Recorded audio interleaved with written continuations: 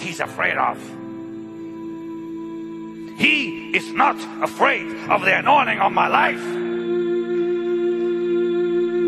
He is not afraid of the miracles God performs through you, nor is he afraid of how smart you are.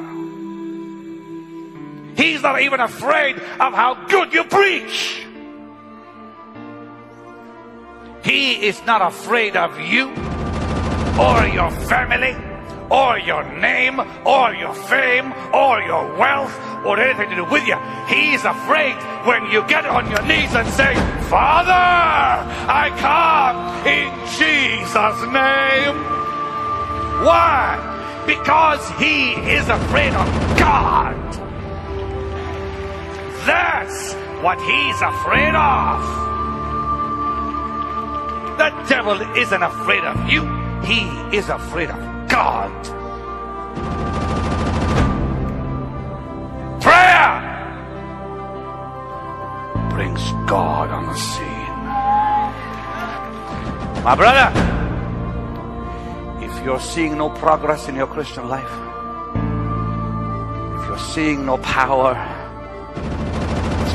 this is just one answer: neglect of prayer. If there's no fruit, one answer: neglect of prayer. You can't stop that sin. You can't fight that sin. You can't overcome that sin. Why? Neglect of prayer. My brother, the only way you can defeat sin in your life, it's not when you sing about it. It's not when you praise about it. It's not when you read promises about it. It's when you get on your knees and pray about it. That's it.